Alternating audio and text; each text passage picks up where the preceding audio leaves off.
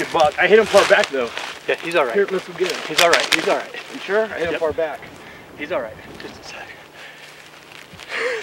Is that wide enough for you? Okay, just a second. Let's just give him a second. I can't believe that. Good shot. Okay, wait a minute.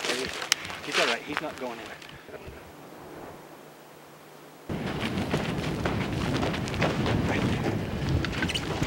Lincoln. Thing, you know, it's sometimes hard when you get in a situation where No, you have to make a snap judgment like that. No, it always makes you a little bit nervous. When he looked at me like that, I knew without doubt he was the right buck.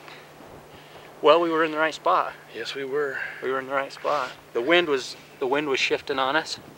We got down to the bottom of that draw. We knew we were either going to be up on top of those deer right away, or that we were going to blow them out. So we decided to back out of there, and they came straight across the field where we'd hoped they'd come, and coming single file across the dirt field, going to the safflower field.